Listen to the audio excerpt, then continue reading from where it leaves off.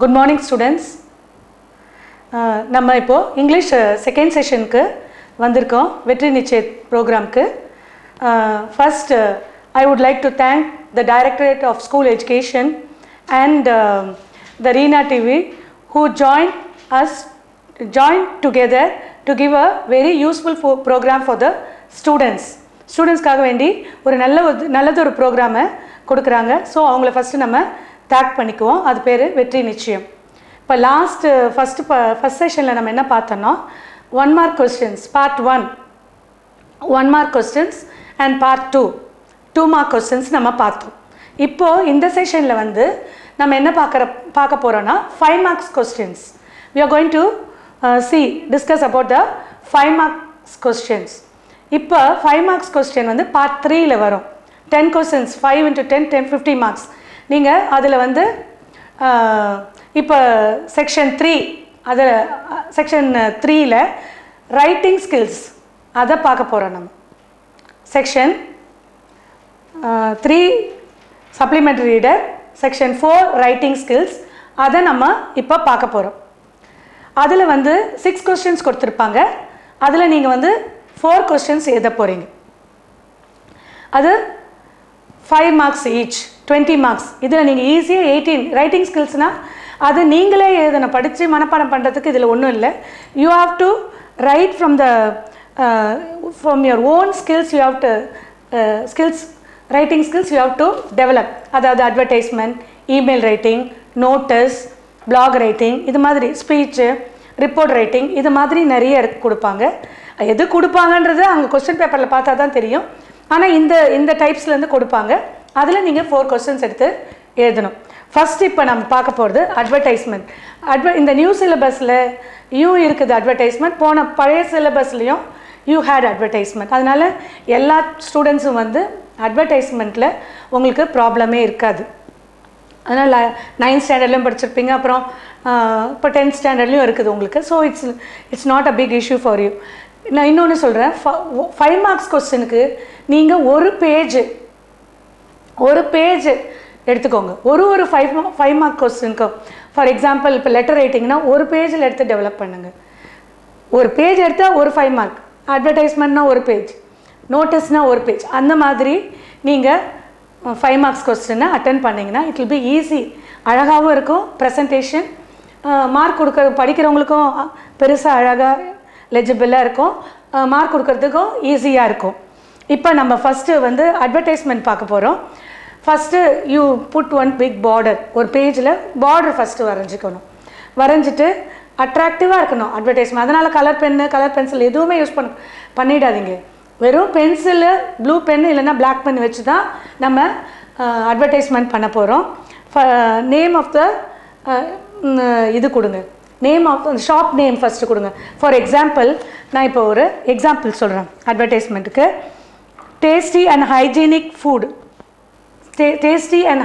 Food, home made taste, 200 varieties, purely vegetarian, அப்புறம் மணி Vilas, விஇ road, டியூட்டுக்கோரன் அப்படின்னு ஒரு கொஸ்டின். இது மாதிரி ஹைஃபன் போட்டு கொடுத்துருப்பாங்க.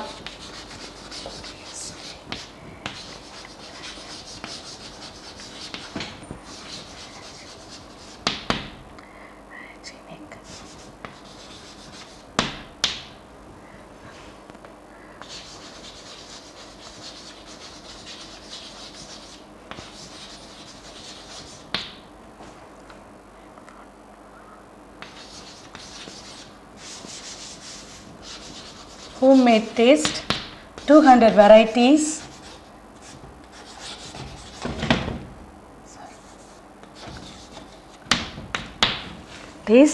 இது ஒரு எக்ஸாம்பிளுக்கு தான்.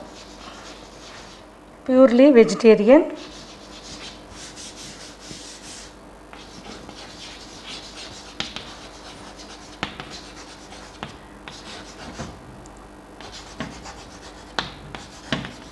this is for example purely money vegetarian, Mani Vilas, VE Road, Tuticorin.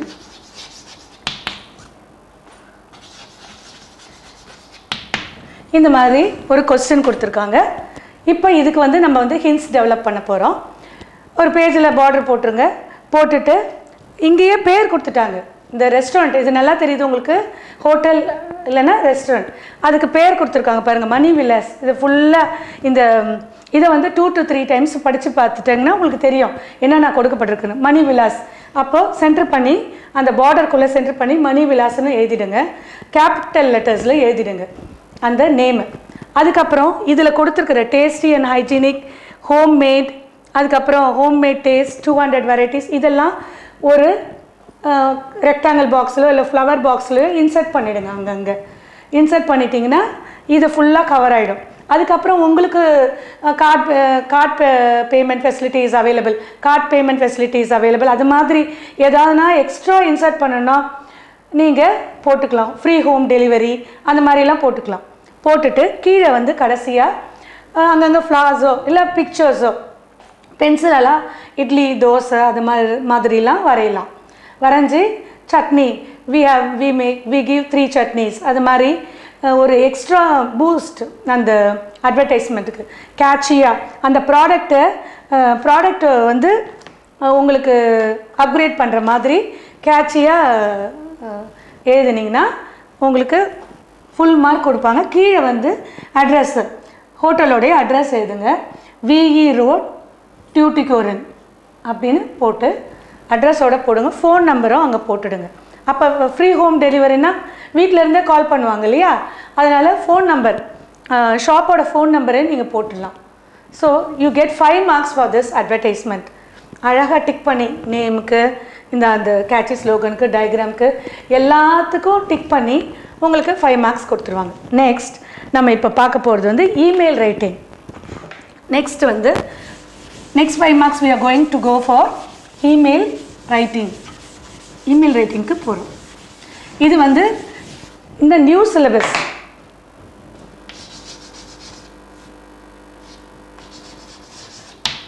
இமெயில்னா என்ன? Electronic mail, short electronic mail. இது வந்து இந்த நியூ சிலபஸில் இன்சர்ட் பண்ணியிருக்காங்க. ஸ்டூடெண்ட்ஸ்லாம் எல்லாம் Android, laptop, computer, smart class எல்லாம் போகிறதுனால இதெல்லாம் தெரிஞ்சுக்கணுன்றதுக்காக உங்களுக்கு இமெயில் ரைட்டிங் கொடுத்துருக்காங்க.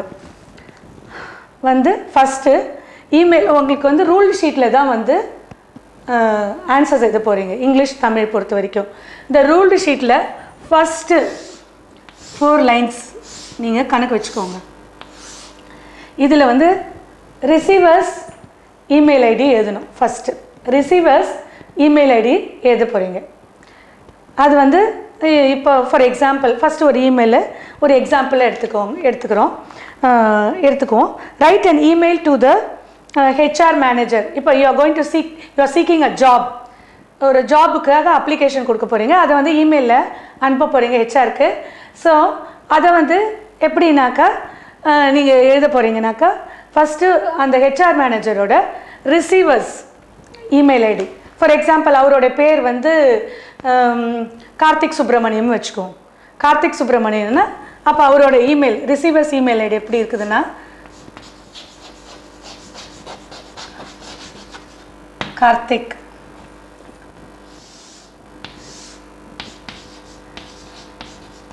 (1984)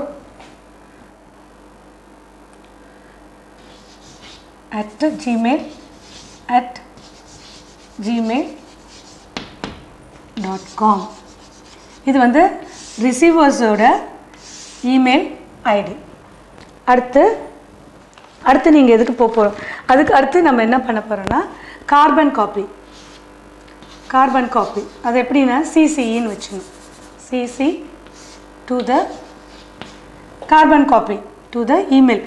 சிசி கார்பன் காப்பி அப்படின்றதுக்கு சிசி டு நீ இமெயில் ஐடிக்கு டு இமெயில் ஐடி. ஓகே. அதுக்கப்புறம் பிளைண்ட் கார்பன்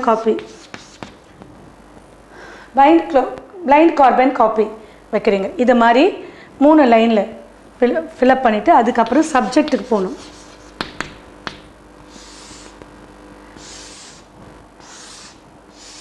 சப்ஜெக்ட்டுக்கு போகிறோம். அது application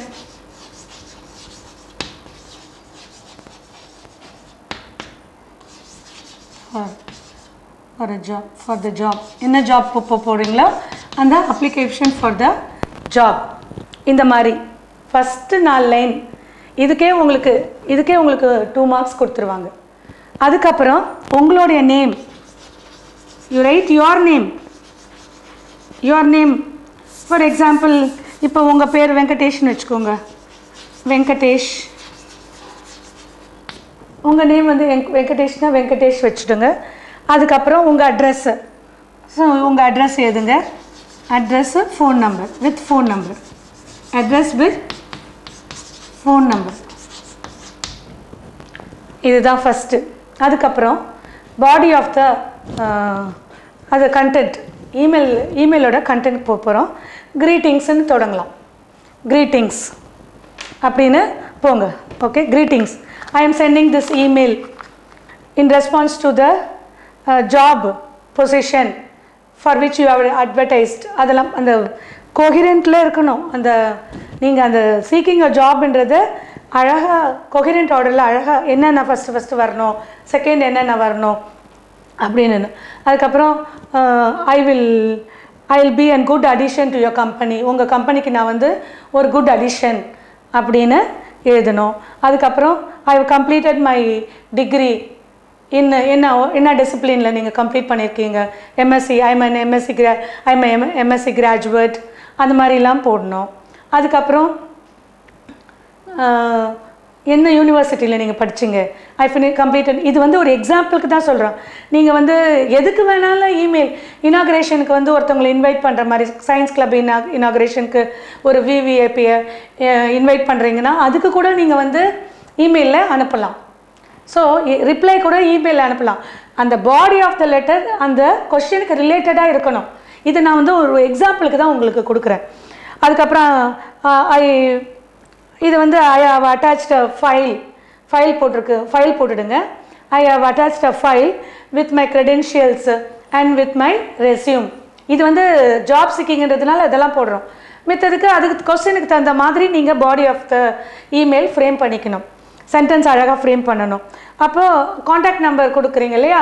so please be free to call me at any time comfortable time. உங்களுடைய you call me at any time when you are free. அது மாதிரி போட்டுட்டிங்கன்னா அந்த பாடி வந்து நிறைஞ்சிடும். அப்போ இன்டர்வியூ அரேஞ்ச் பண்ணிக்கலான்றதுக்காக தான் அந்த ஃபோன் கால் கூப்பிடுறீங்க. அது முடிச்சிடுங்க. அப்புறம் இங்கே சின்சியர்லி இந்த பாடி முடிஞ்சிடுச்சு. இது கொஸ்டினுக்கு தகுந்த மாதிரி தான் நீங்கள் பாடியை சென்டென்ஸ் ஃப்ரேம் பண்ண போகிறீங்க. சயின்ஸ் கிளப் இனாக்ரேஷன், அப்புறம் இன்சானிட்டரி கண்டிஷன் வந்து ஆஃபீஸருக்கு இமெயில் சானிட்டரி ஆஃபீஸருக்கு இமெயில் அனுப்பலாம். இது மாதிரி நிறைய கொஸ்டின்ஸ் இருக்குது. உங்களுக்கு எது வருதோ நீங்கள் அதுக்கு தகுந்த மாதிரி பாடியை ஃப்ரேம் பண்ணிடணும். சென்டென்ஸ் ஃப்ரேம் ஒரு 4 சென்டென்ஸ் to 5 சென்டென்ஸ். அதுக்கப்புறம் சின்சியர்லி யுவர்ஸ் அப்படின்னு போட்டுட்டு sincerely your name and your signature. கடைசியாக சின்சியர்லி பாடி முடிஞ்ச பிறகு சின்சியர்லி இந்த லெஃப்ட் சைட் கார்னரில் சின்சியர்லி யோர்ஸ்ன்னு போட்டு உங்கள் நேமு அப்புறம் சைன் நேம் தென் சைன்.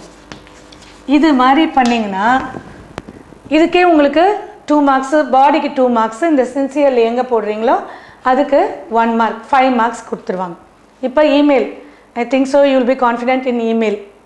5 மார்க்ஸ் கொஸ்டின் ஈஸியாக மார்க் வாங்க. இது ப்ராக்டிஸ் பண்ணுங்கள். ஒரு 3-4 கொஸ்டின்ஸ் எடுத்து அதுக்கு தகுந்த போல் பாடி மட்டும் அழகாக, இது உங்களுக்கு தெரியுது இல்லை, இந்த ஃபார்மேட்டு 4 லைன்ஸில் எப்படி எழுதணுன்றது தெரியுது. பாடி அதுக்கு தகுந்த மாதிரி நீங்கள் சென்டென்ஸ் ஃப்ரேம் பண்ணிவிட்டு நீங்கள் ப்ராக்டிஸ் பண்ணுங்கள். It will make you perfect.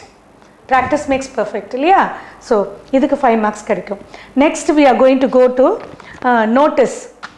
நோட்டீஸுக்கும் ஒரு பேஜ் எடுத்துக்கோங்க. நோட்டீஸ்க்கு நீங்கள் என்ன பண்ணுறீங்க, ஒரு ஃபுல் பேஜ் எடுத்துக்கோ. 5 மார்க்ஸ் கொஸ்டின் இல்லையா. ஸோ நோட்டீஸ் பிடிஎல் பார்த்தீங்கன்னா ஃபஸ்ட் 3 கொஸ்டின் பேப்பரில் நோட்டீஸ் இருக்கும். நெக்ஸ்ட் 2 கொஸ்டின் பேப்பரில் இமெயில் ரைட்டிங், ரிப்போர்ட் ரைட்டிங் அதெல்லாம் கொடுத்துருப்பாங்க. ஸோ இப்போ நோட்டீஸ் ட்ரா அண்ட் அவுட்லைன். இதுக்கும் ஒரு அட்வர்டைஸ்மெண்ட்க்கு ட்ரா பண்ணுற மாதிரி இதுக்கும் ஒரு அவுட்லைன் ட்ரா பண்ணிக்கிறீங்க. இமெயிலுக்கும் அதே மாதிரி நீங்கள் இமெயில் வந்து அவுட்லைன் ட்ரா பண்ணிவிட்டு எழுத வேணாம். நீங்கள் எழுதிட்ட பிறகு ஒரு பார்டர் கட்டிடுங்க இமெயிலுக்கு. ஏன்னா பாடி ஆஃப் த இமெயில் வந்து த கண்டென்ட் வந்து 4 to 5 லைன்ஸ் எவ்வளோ தூரத்துக்கு போகுதுன்றது நமக்கு தெரியாது. ஸோ அதை நீங்கள் வந்து எழுதி முடித்த பிறகு பார்டர் பண்ணுங்கள். இப்போ நோட்டீஸ்க்கு நீங்கள் ஒரு ஃபுல் பேஜுக்கு ஒரு பார்டர் பண்ணிவிட்டு நோட்டீஸ்ன்னு சென்டர் பண்ணுங்கள். மாதிரி பார்டர் பண்ணிவிட்டு நோட்டீஸ்ன்னு மேலே எழுதுங்க. நோட்டீஸ்ன்றதை மேலே எழுதலாம். இப்படி நோட்டீஸ்ன்னு மேலே எழுதுங்க. கேபிட்டல் லெட்டர்ஸில் எழுதுங்க. அதுக்கப்புறம் நோட்டீஸோட நேம் ஆஃப் த ஸ்கூல் இல்லைன்னா இன்ஸ்டிடியூஷன், எது உங்களுக்கு எந்த இடத்துல நோட்டீஸ் வருது, எந்த இடத்துலேருந்து வருது அந்த நேம் ஆஃப் த இன்ஸ்டிடியூஷன் இதையும் சென்டர் பண்ணி கேபிட்டல் லெட்டர்ஸில் எழுதுங்க. எழுதிட்டு the name of the program, அதுக்கப்புறம் அந்த program for example elders invitation for எல்டர்ஸ்ன்னு வச்சுக்கோங்க. அதுக்கு எல்டர்ஸை இன்வைட் பண்ணுறீங்களா அந்த மாதிரி இருக்கிறது நீங்கள் இது பண்ணிக்கலாம். நேம் ஆஃப் த ப்ரோக்ராம் அதே சென்டர் பண்ணிக்கோங்க. அது வந்து தொடங்கும்போது ஃபார் எக்ஸாம்பிள் இப்போ ஒரு எக்ஸாம்பிள் கொடுக்குறேன், அதுலேருந்து உங்களுக்கு இன்னும் நல்லா புரியும். The notice on behalf of your school inviting grandparents for the Elders Day celebration.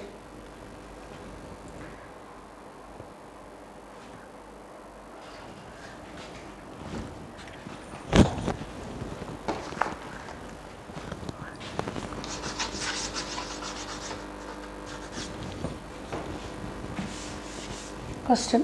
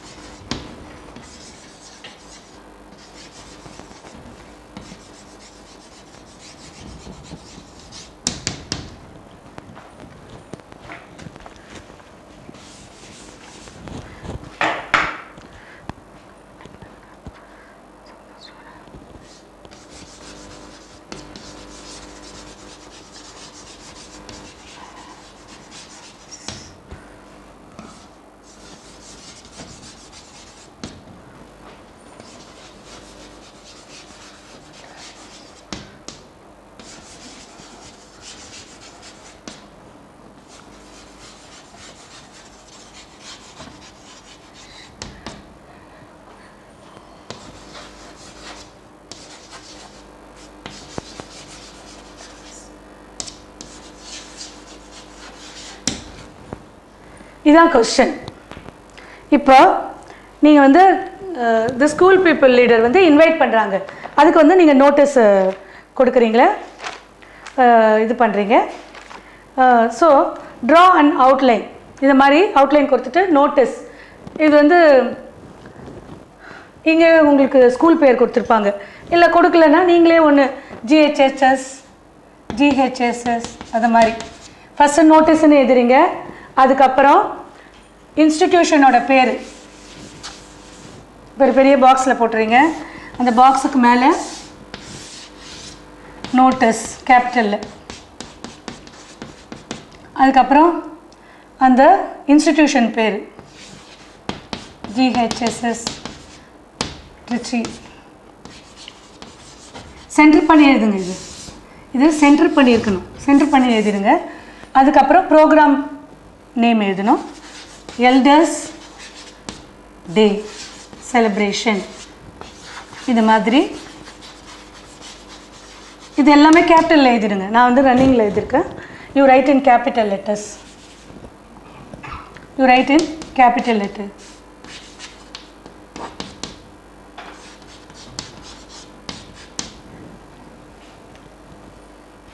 இதெல்லாம் கேபிட்டலில் எழுதிடுங்க.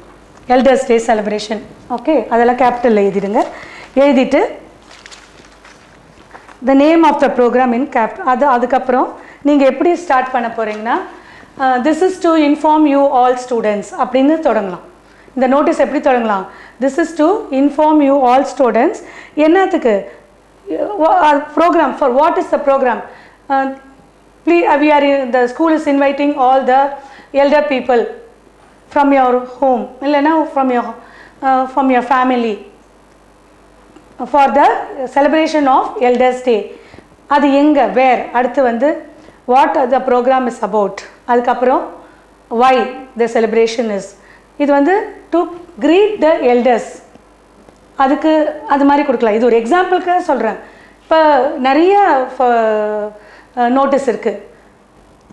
ஸ்போர்ட்ஸ் கிளப் இனாக்ரேஷன் அந்த மாதிரிக்கெலாம் கூட அதுக்கு தகுந்த மாதிரி நீங்கள் வாட் த ப்ரோக்ராம் இஸ், அதுக்கப்புறம் வென் அதனுடைய date. The program is to be conducted on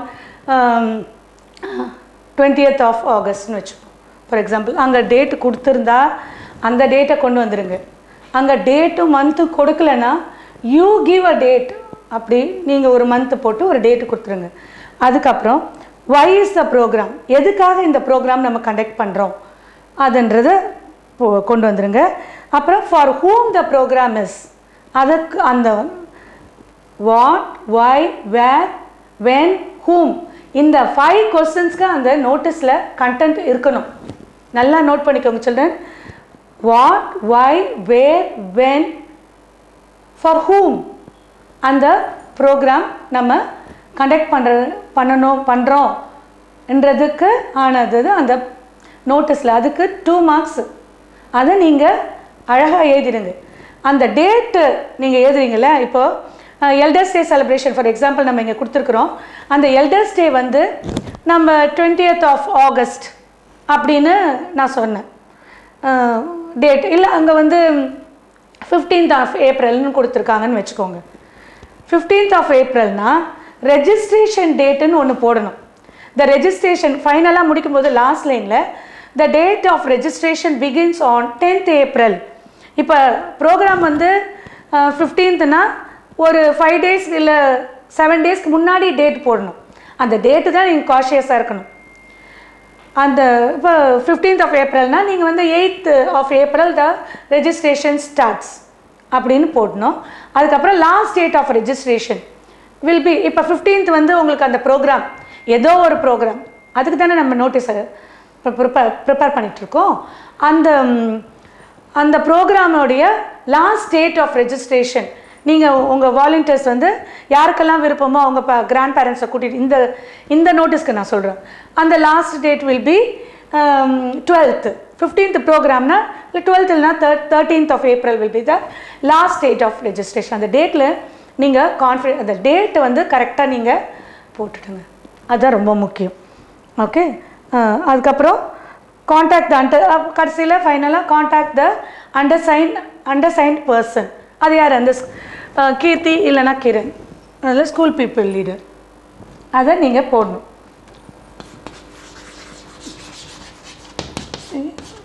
Kiran school people leader. இது போல் நீங்கள் எழுதுனீங்கன்னா நோட்டீஸு கம்ப்ளீட் ஆயிடுச்சு.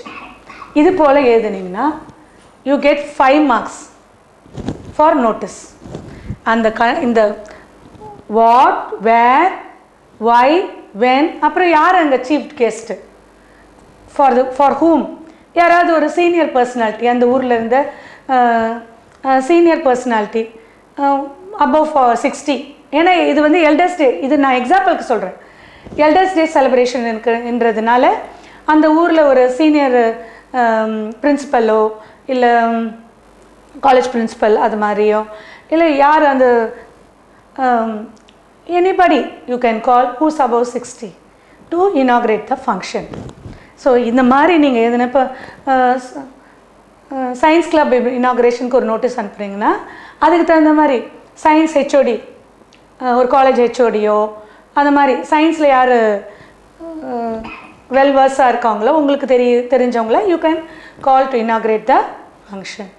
இது மாதிரி எழுதுனீங்கன்னா உங்களுக்கு 5 மார்க்ஸ் நோட்டீஸ்க்கு. அந்த நோட்டீஸ் சென்டர் பண்ணணும், அந்த இன்ஸ்டிடியூஷனை சென்டர் பண்ணணும், அதுக்கப்புறம் அந்த program name of the program அதை சென்டர் பண்ணிவிட்டு அதுக்கப்புறம் நீங்கள் அந்த வாட் வேர் வென் அதெல்லாம் கரெக்டாக கொண்டு வந்தால் டேட்டு கரெக்டாக பார்த்துக்கோங்க.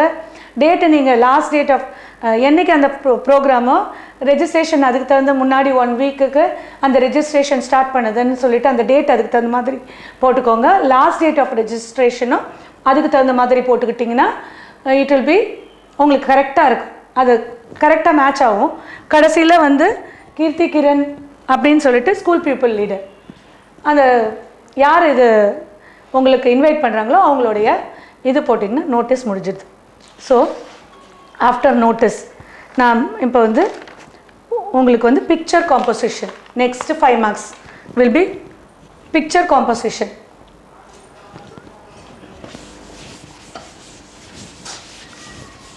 பிக்சர் காம்போசிஷன் வந்து இது உங்களுக்கு லாஸ்ட் சிலபஸ்லேயே இருந்தது. லாஸ்ட் சிலபஸ்லேயே பிக்சர் காம்போசிஷன் இருந்தது. ஒரு பிக்சர் கொடுத்துருப்பாங்க, அந்த பிக்சருக்கு உடைய கொஸ்டின்ஸ் வந்து கீழே கொடுத்துருப்பாங்க. ஒரு பிக்சர் கொடுத்துருப்பாங்க, அது கீழே கொஸ்டின்ஸ் கொடுத்துருப்பாங்க. அந்த பிக்சரை ரீட் பண்ணிக்கோங்க. அந்த பிக்சரை ரீட் பண்ணிக்கிட்டு அதுக்கு தகுந்த மாதிரி நீங்கள் வந்து ஃபஸ்ட்டு அண்டர்ஸ்டாண்ட் பண்ணிக்கணும். அந்த பிக்சரை வந்து அண்டர்ஸ்டாண்ட் பண்ணிக்கணும். Identify the theme in the picture. Second வந்து you understand the picture and identify the theme. அதுக்கப்புறம் அதில் ஃபார் எக்ஸாம்பிள் அந்த பிக்சரில் வந்து ஒரு ஸ்டாமோ இல்லை சுனாமியோ அந்த மாதிரி பிக்சராக இருந்ததுன்னா அதுக்கு வந்து you bring out the causes for that. அதுக்கப்புறம் you your self give a remedy for that. இப்போ இது ஒரு தீம் பார்க்காக இருந்ததுன்னா அதுக்கெல்லாம் நீங்கள் வந்து you need not go you need அதுக்கு ரெமெடிலாம் தேவையில்லை. அதை எப்படி நம்ம யூஸ் பண்ணலாம், அந்த பார்க்கை எப்படி என்ஜாய் பண்ணலாம், பார்க்கில் போய் எப்படி என்ஜாய் அந்த மாதிரி you insert your own ideas இந்த அந்த மாதிரி பிக்சருக்கு தகுந்த மாதிரி நீங்கள் கொண்டு வாங்க. அதுக்கப்புறம் அந்த சென்டென்சஸ் நீங்கள் ஃப்ரேம் பண்ணுறீங்களா 7 to 8 சென்டென்சஸ் கண்டிப்பாக இருக்கணும். இதுக்கு ஒரு பேஜ் எடுத்துக்கோங்க. அது வந்து it's not necessary that it should come to a page. அது வந்து 3/4 ஆஃப் அ பேஜ் இருந்தால் கூட ஓகே தான். ஸோ 7 sentences to 8 sentences இருக்கணும். First 5 sentences it should be related to the picture. அதுக்கப்புறம் you give your own ideas about the picture. This is picture. இது last சிலபஸ்லேயே இருந்ததுனால இது வந்து ஒரு ரொம்ப உங்களுக்கு புதுசு கிடையாது. இது ஆல்ரெடி 9th ஸ்டாண்டர்டில் நீங்கள் இதை படிச்சிருப்பீங்க. ஸோ அது உங்களுக்கு யூஸ்ஃபுல்லாக இருக்கும். இப்போ நெக்ஸ்ட்டு 5 மார்க்ஸ் கொஸ்டின். இப்போ இந்த நெக்ஸ்ட் 5 மார்க் கொஸ்டின் வந்து சப்ளிமெண்ட்ரி ரீடரில் நான் போகிறேன். அது வந்து first coherent order. Next 5 marks I'm going to go to coherent order. அது வந்து செக்ஷன் 3 பார்ட் 3ல் செக்ஷன் 3 இதில் வந்து இன்டர்னல் சாய்ஸ் இருக்குது. This R this. Coherent order எடுத்தால் எழுதலாம் நீங்கள். அப்படி இல்லைன்னா காம்ப்ரிஹென்ஷன் எடுத்து எழுதலாம். இந்த கொஹிரண்ட் ஆர்டருக்கு நீங்கள் வந்து எல்லா டாப்பிக்லேயும் தரோவாக இருக்கணும். தரோவாக இருந்தால் தான் ஒரு பேராகிராஃப்லேயே ஜம்பிள் பண்ணியிருந்தாலும் பண்ணியிருக்கிறாங்க. அப்படி இல்லைன்னா ஒரு பேஜிலேருந்து சென்டென்ஸை ஜம்பிள் பண்ணி கொடுத்துருப்பாங்க. நீங்கள் இந்த ஒரு சப்ளிமெண்ட்ரி ரீடர் லெசன் எடுத்து ஃபார் எக்ஸாம்பிள் த டெம்பெஸ்ட் எடுத்திங்கன்னா அதை வந்து ஒரு அட்லீஸ்ட் ஒரு 10 to 15 டைம்ஸ் ஆகுது நீங்கள் வாசிச்சிருந்தால் தான் இந்த சென்டென்ஸ் எங்கே வரும், இந்த சென்டென்ஸ் எங்கே வரும் ஜம்பிள் பண்ணி கொடுத்துருப்பாங்க. அது வந்து ஒரு கேம் மாதிரி தான். அதை நீங்கள் வந்து ட்ரிக்கி கேம் மாதிரி தான். அதை கரெக்டாக ஆர்டரில் எடுத்து சீக்வன்ஸில் எடுத்து அடுக்கணும். That is coherent order. அது நீ தரோவாக இருந்தால் தான். இப்போ சில இதில் பார்த்தீங்கன்னா ரொம்ப ஈஸியாக கொடுத்துருப்பாங்க. ஜிக்ஸாக்ல எடுத்திங்கன்னா that goes to 6 to 7 pages. அது வந்து இட்ஸ் டஃப். அது அந்த மாதிரி கொஸ்டின் வரும்போது கான்ஃபிடென்ட்டாக இருந்தால் நீங்கள் அதை எடுத்து எழுதுங்க. அப்படி இல்லைன்னா you go to comprehension you can score good marks. ஏன்னா ஒரு பேராகிராஃப் அது internal சாய்ஸில் other question will be comprehension. அந்த காம்ப்ரிஹென்ஷன் வந்து 37th question will be PTA question படி சொல்கிறேன் நான். 37th question will be coherent order and 38th question will be comprehension. This or this internal choice. அந்த மாதிரி zigzag லெசனில் அப்புறம் கொஞ்சம் டஃப்பான லெசன்லேருந்து கொடுத்துருந்தாங்கன்னா உங்களால் ஐடென்டிஃபை பண்ண இந்த சென்டென்ஸ் இது இங்கே வரும் இது வரும் கான்ஃபிடென்ட்டாக இருந்தால் அந்த 5 மார்க்ஸ் நீங்கள் ஃபுல்லாக அழகாக எடுத்து அழுங்குனீங்க ஃபுல் மார்க் கிடச்சிடும். அப்படியே எனக்கு ஐயோ நான் தேடி யோசிச்சு தான் எழுதணும்னா it's better. My suggestion is to go to comprehension போயிடுங்க. ஏன்னா பேராகிராஃபை வாசிச்சுட்டு அந்த பேராகிராஃப்க்குரிய கொஸ்டின்ஸ் தான் இங்கே கீழே 5 கொஸ்டின்ஸ் கொடுத்துருப்பாங்க. யூ ரீட் த கொஸ்டின், ரொம்ப ஈஸியாக இருக்கும். ஃபஸ்ட்டு கொஸ்டினோடைய ஆன்சர் ஃபஸ்ட் 2 லைன்ஸ்லேயே இருக்கும். இப்போ வந்து டைலமாலேருந்து ஒரு பேசேஜ் கொடுத்துருக்காங்க ஒரு கொஸ்டின் பேப்பரில். I was just 37 years when my uncle Philip died. A week before that event, he sent for me, and here let me say that I had never set eyes on him. He hated my mother, but I did not know why. She told me long before his last illness that I need expect nothing from my father's brother. இது வந்து 4 lines, first 4 lines. For example, உங்களுக்கு நான் இதை சொல்கிறேன். First question என்ன கேட்குறாங்கன்னு பாருங்கள். How old was the narrator when his uncle died? இது வந்து டைலமா அந்த சப்ளிமெண்டரி ரீடர்லேருந்து இதில் வந்து ஜிக்ஸாக் லெசன்லேருந்து உங்களுக்கு கொஹிரண்ட் ஆர்டர் கொடுத்துருக்காங்க இந்த கொஸ்டின் பேப்பரில். அதுக்கு இன்டர்னல் சாய்ஸாக வந்து டைலமாலேருந்து ஒரு பேசேஜ் கொடுத்துட்டு கீழே கொஸ்டின்ஸ் கொடுத்துருக்காங்க.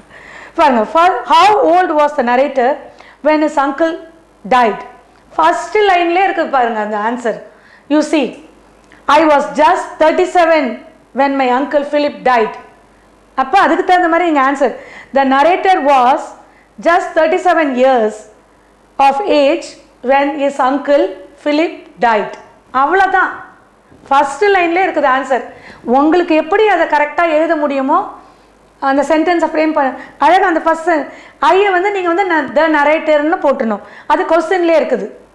So second question, had the narrator seen his uncle before? இதை படிச்சிங்களா உங்களுக்கு தெரியுது. ஃபர்ஸ்ட் 4 லைன்ஸ்லேயே இருக்குது பாருங்க.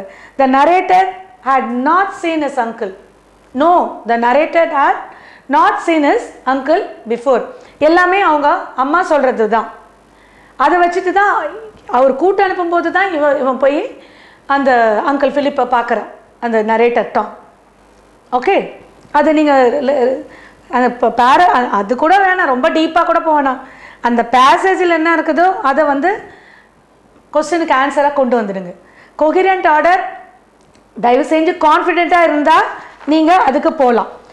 ஃபார் எக்ஸாம்பிள் ரொம்ப ஈஸியாக இருக்குது. இப்போ அந்த ஏஜ் மதர் அந்த மாதிரி லெசன்லேருந்து உங்களுக்கு கொஹிரண்ட் ஆர்டர் கேட்குறாங்கன்னு வச்சுக்கோங்களேன். ஃபார் எக்ஸாம்பிள் பிடிஎல்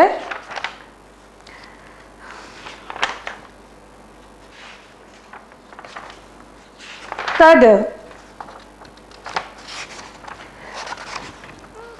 ஃபார்ம் அந்த த ஏஜ் மதர் அதில் பாருங்கள். Okay, supplement reader, the son made up his mind to take back his mother home. The aged mother, a farmer decided to leave his old mother on the top of a mountain. Once in shining, a cruel ruler declared that all old people must be put to death.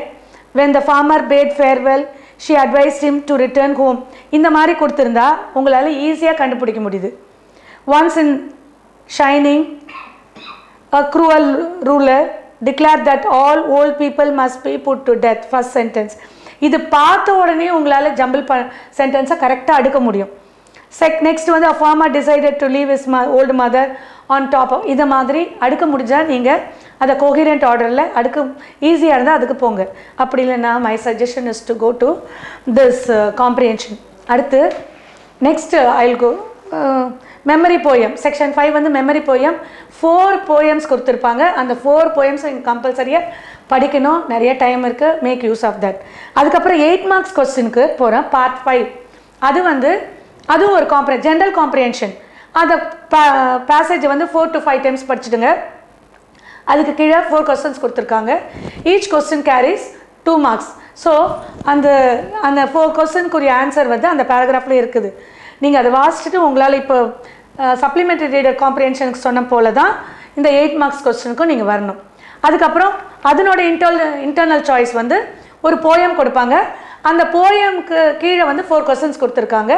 அந்த poem இந்த first question வந்து அந்த poem படிச்சிங்கன்னா உங்களுக்கு புரியும். இதுக்கும் it's my suggestion for me, there is some possibilities for you to make mistakes in the poem. அதை விட பேராகிராஃப் காம்ப்ரிஹென்ஷன் எடுத்து பண்ணுங்கள். 8 மார்க்ஸ் உங்களுக்கு 7.5 கண்டிப்பாக ஸ்பெல்லிங் மிஸ்டேக்லாம் இல்லாமல் பேராகிராஃப்லேருந்து சூஸ் பண்ணி கரெக்டாக எழுத போகிறீங்க. அந்த பேசேஜ் ஜஸ்ட்டை புரிஞ்சுக்கிட்டிங்கன்னா நீங்கள் வந்து ஈஸியாக ஆன்சர் பண்ண முடியும். ஸோ ப்ளீஸ் சில்ட்ரன், இப்போ 5 மார்க்ஸ்க்கு ஒரு நல்லதொரு ஐடியா உங்களுக்கு கிடச்சிருக்கோம். இதில் நீங்கள் நான் சொன்னதுலேருந்தே உங்களுக்கு 40 மார்க்ஸ் 50 மார்க்ஸ்லேருந்து 40 மார்க்ஸ்க்கு மேலே ஈஸியாக வாங்க முடியும். சார் முடிக்கும் முன்னாடி ஒரு சின்ன டிப்ஸு. காலையில் எழுந்திரிக்கிறீங்க, காலையில் எழுந்திரிச்சு ப்ரஷ் பண்ணிவிட்டு குளிச்சுட்டு இந்த டைமுக்கு சொல்கிறேன் யூஸ் பண்ணுங்கள். கண்ணாடி முன்னாடி நின்று உங்கள் இலக்கு, தட் இஸ் யுவர் டார்கெட் எவ்வளோன்னு சொல்லிட்டு போர்டில் எழுதிடுங்க. எழுதிட்டு நீங்கள் ஐ கேன் ஐ வில்னு ஒரு 5 to 10 psychology I can I வில்னு ஒரு 5 to 10 மினிட்ஸ் சொல்லுங்கள். சொல்லிவிட்டு அந்த டேயை ஸ்டார்ட் பண்ணுங்கள் வித் ஒன் டைம் டேபிள். நீங்கள் 6 to night 10 வரைக்கும் ஒரு டைம் டேபிள். 6 to 8 நான் வந்து தமிழ் படிக்க போகிறேன். அப்புறம் 8 o'clock இல்லை 8:30க்கு பிரேக்ஃபாஸ்ட்டு சாப்பிட்டுட்டு ஒரு ½ an hour ரிலாக்ஸ் பண்ணிவிட்டு திருப்பி 9 to 11 மேக்ஸ் பார்க்க போகிறோம், இல்லை இங்கிலீஷ் பார்க்க போகிறோம் அப்படின்னு ஒரு டைம் டேபிள் போட்டு ஒர்க் பண்ணுங்கள் சில்ட்ரன். அப்படி ஒர்க் பண்ணிங்கன்னா கண்டிப்பாக உங்கள் டைம் வேஸ்ட் ஆகாது. தன்னைத்தானே உன் மைண்டு சொல்லும், ஓ இந்த டைம் டேபிளுக்கு நீ இந்த சப்ஜெக்ட் படிக்கணும்னு தானாக சொல்லணும். நீங்கள் டைவர்ட் ஆகாமல் அதை யூஸ் பண்ணணும். Thank you children. Thank you for this opportunity.